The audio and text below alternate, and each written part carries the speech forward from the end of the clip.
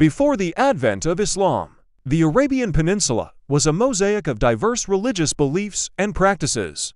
Contrary to popular belief, it wasn't just a desert wasteland with isolated tribes, but a melting pot of cultures and religions.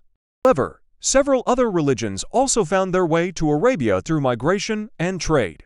Christianity had a significant presence, especially in the northwestern regions, like Najran, where a Christian community thrived and even built churches. The Jewish diaspora, fleeing persecutions and seeking trade opportunities, established prominent settlements in places like Yathrib, later Medina, and Khaybar.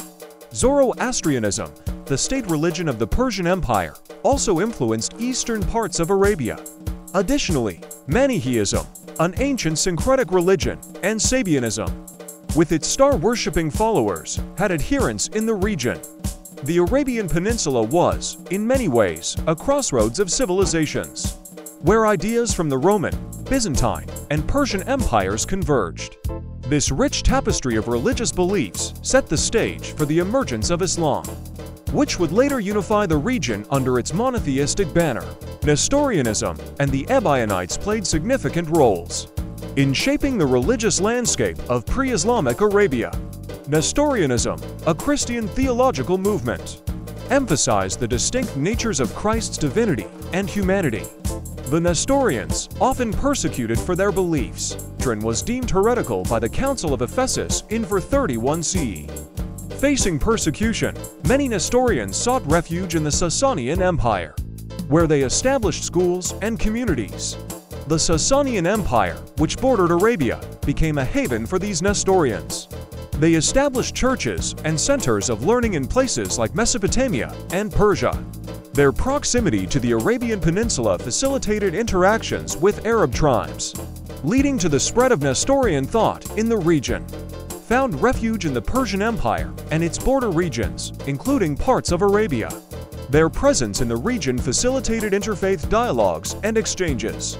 The Ebionites, on the other hand, were an early Jewish Christian sect that upheld the importance of Jewish law and viewed Jesus as a prophet rather than divine. Their beliefs bore similarities to some Islamic teachings, such as the oneness of God and the prophetic status of Jesus.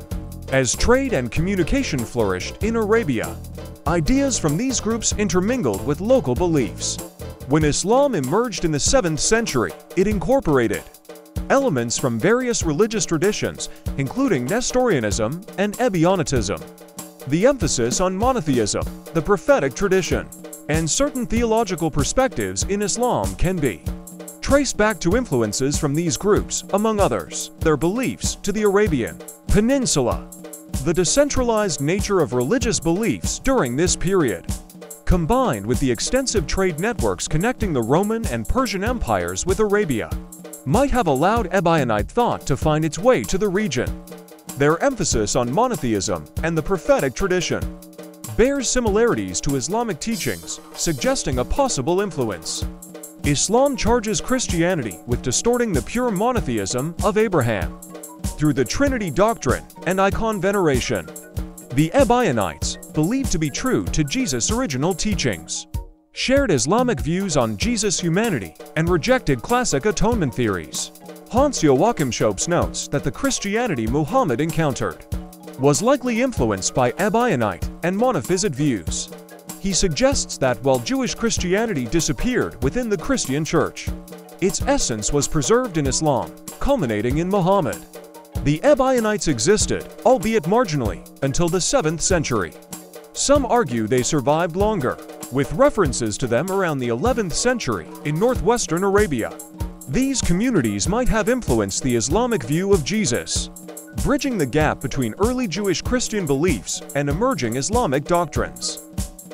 However, the religious and philosophical milieu of the 6th and 7th centuries in the Near East, enriched by the presence and influence of sects like the Nestorians and Ebionites, provided a fertile ground for cross-cultural and inter-religious interactions. Their journey to and presence in Arabia might have played a role in shaping the environment that witnessed the birth of Islam.